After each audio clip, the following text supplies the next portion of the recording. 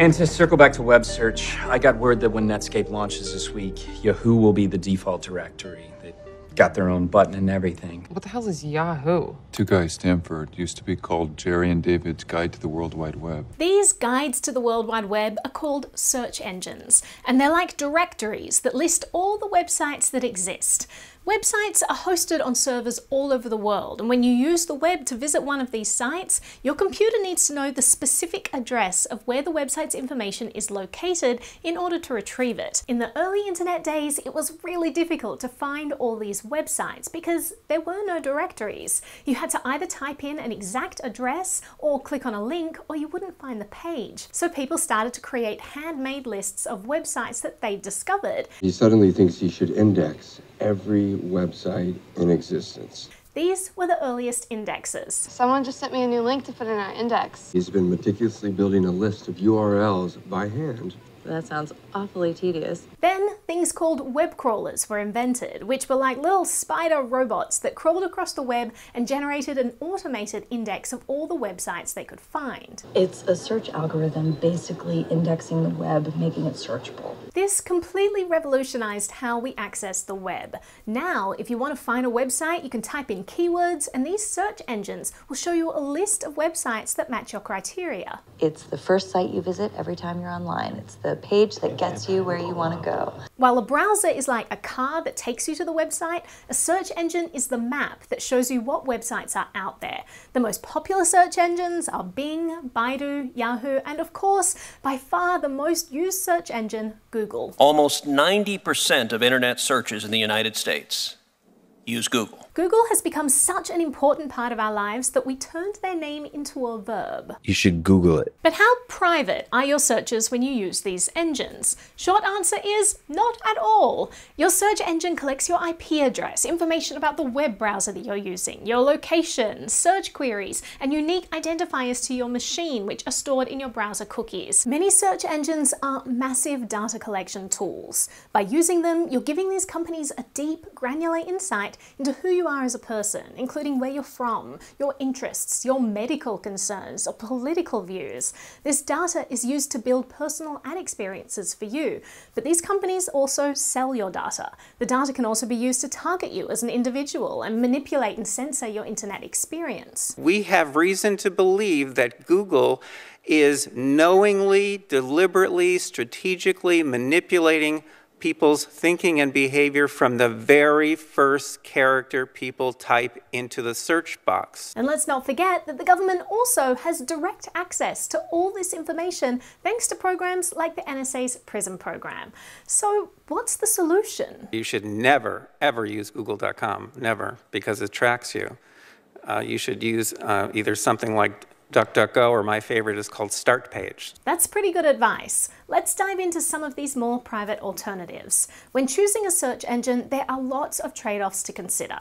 Search engines like Google are popular precisely because they return results faster and provide the most relevant search results. Their algorithms know so much about you that they're able to predict what you're actually looking for in your searches, and they prioritize these results on top while hiding less relevant results. But this also means that what you're shown is carefully controlled and can support any bias of their choosing. Your algorithm suppresses negative search suggestions for one candidate, but you allow negatives to appear now and then for the opposing candidate. It's also worth noting as we explore different options that there's a difference between a pure search engine and a meta search engine. Pure search engines crawl the web to build their own database of results, and meta search engines rely on other search engine sources to produce their results. Using meta search engines can give you privacy without affecting the quality of the results. But meta search engines are still subject to the bias or even censorship of the search engine it pulls data from. Some search engines use a hybrid approach, both trawling the web for their own results and using other sources. And the second thing to keep in mind is that software that touts privacy as a boasting point should be open source to prove it. Open source refers to software with source code that a user can inspect. But while being open source is necessary to be able to trust the privacy of a software, it isn't sufficient because the code needs to be simple enough that you can reason about it, or needs to have undergone comprehensive third-party audits by those who do understand it. So keep in mind that open source isn't a panacea to cure your privacy woes. Let's start with DuckDuckGo. It's probably the most famous privacy-focused search engine, with over 3 billion searches in 2021. Unlike the big search engines, it doesn't collect IP addresses or user information. It does store searches, but not in a personally identifiable way, and they do this to improve things such as misspellings.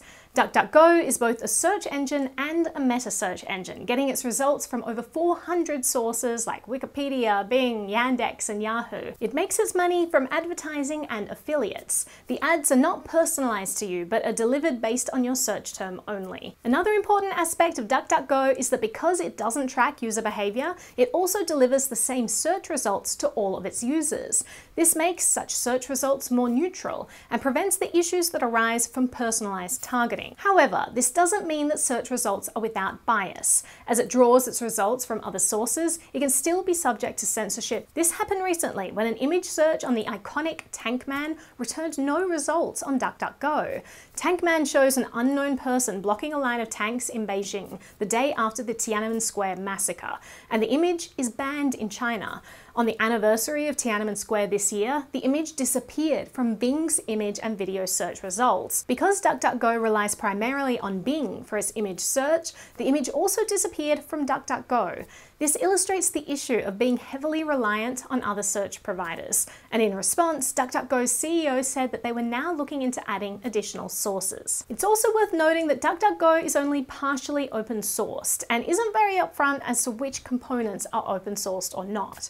They say it's so that they can remain competitive and prevent spam, which is a fair point, but it would be better to be upfront about which parts are closed. Even so, DuckDuckGo remains a solid search engine and is a staple in my internet search activity. MetaGar is an open-sourced, privacy-focused search engine based in Germany and funded by user donations. It uses the hybrid model of combining the search results from its own web crawler with those of other search engines. It makes your search query anonymous and then passes it to various search engines. It also has an integrated proxy server, which allows you to view websites anonymously. The receiving website and other third parties only see MetaGar's proxy rather than your IP address. It's also available as a hidden Tor service for maximum privacy, and it doesn't use any tracking cookies. MetaGar does record your IP address and timestamp for a maximum of 96 hours, after which it's automatically erased. They say that their reason for doing this is to limit the number of search queries per internet connection. From our run-through of it, most of MetaGar's search queries were delivered from Bing or Scopia, meaning that although it promotes itself as hybrid, it still relies heavily on other search engines. But it's a pretty interesting option. Of course, the best way to ensure search engines aren't logging your data is to host the search engine yourself. Enter SeerX, an open-sourced, self-hostable engine. It's a meta search engine that sources its results from places like Google, Yahoo, and Bing. But SeerX makes sure it does this anonymously and does not share the user's IP addresses or search history with any of these other search engines. And it also blocks tracking cookies. Another benefit is that all search results give you a direct link to the respective site, rather than a tracked redirect link. And when available, these direct links are accompanied by a cached or proxied link that allows you to see the results page without having to visit the sites themselves with your unique identifiers. The cached links point to a saved version of a page on archive.org, while the proxied links allow you to view the current live page via a SeerX-based web proxy. SeerX also has tabs to filter your search within specific domains such as images, maps, music, news, videos, and social media. Now, if you don't want to host your own SeerX instance because you think it's way too complicated, you can use any of the many public instances available.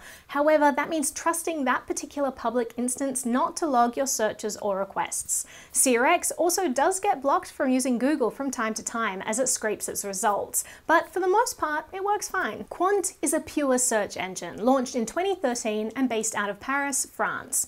It's one of the few EU-based search engines, and it's also one of the few on this list that is a true search engine rather than just a meta search engine, as it relies on the company's own algorithms and indexes. It processes over 10 million searches per day worldwide and has 3 unique homepages to begin a search. The non-personalization of search results means that all searches appear the same, delivering a more neutral point of view rather than trapping users in a filter bubble. Search queries are encrypted and your IP is also disassociated from your searches. Like other privacy-focused search engines, instance, Quant doesn't use your search history to help deliver results, as it doesn't retain user data. But this also means your previous searches aren't saved or remembered, which is the sacrifice made for additional privacy. One thing worth noting though is that Quant does share some anonymized data with Microsoft to deliver contextual advertising based on your region and what you type into the search, so take that how you will. Based out of the Netherlands, the Start Page search engine allows users to obtain Google search results privately,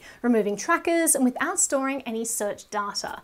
They have an anonymous view browsing feature like CRX, which allows users to search the web by proxy and not reveal unique identifiers. They are also constantly innovating with apps users will be familiar with from Google, but which are crafted to protect their privacy. Some examples include a private language translator, private stock search, private currency converter, private shopping, and a region filter to let users customize their search results. Now, there has been some controversy over Start Page's funding and whether it conflicts with their promise of privacy. In 2019, they received a considerable investment from a subsidiary of System1, an advertising company, that once said, if we can gather as much data as possible, give it off to our engineers and data scientists, and then manage the tool effectively, the business can quickly scale. System1 is also an American-based company, and in the US, there are no comprehensive privacy laws like in the EU. Now, when I reached out to Start Page, they assured me that the Start Page founders may unilaterally reject any potential technical change that could negatively affect user privacy. They also said that Start Page continues to be headquartered and operated in the Netherlands, ensuring all of our users worldwide are protected by Dutch and EU privacy laws. This will ensure compliance with the European GDPR and Dutch AVG and will provide protection from Patriot Act regulations. Start Page remains passionately driven by the mission of providing quality, unbiased search results while respecting online privacy and never storing consumer data. UK-based Mojeek has been around since 2004, and their search results come from their own index of web pages that they created by crawling the web. Mojeek has already indexed over 4 billion pages and retains its commitment to be independent from big tech.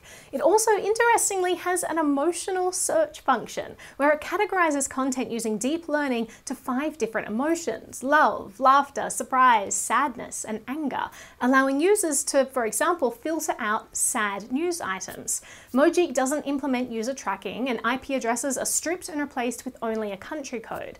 The only time it does record your IP address is if the search query relates to illegal and unethical practices relating to minors. Like other pure search engines on this list, Mojeek's strength is also its weakness. Without relying on other search engines, it can claim to be more independent from the big companies such as Google or Microsoft, but it also means that search results may not be as relevant. But testing out the search engine ourselves demonstrated reasonably accurate results with quite a different emphasis than Google or Microsoft. Yassi is another open-sourced search engine with a cool twist in that it works on a peer-to-peer model. A Yassi peer search will independently crawl through the internet, analyze and index any web pages it finds, and then store these results in a common index which is shared with other Yassi peers using P2P. Because of its P2P nature, users are required to download software before using it. To protect your privacy after performing a search, the words used are sent to a peer in the form of distributed hash tables.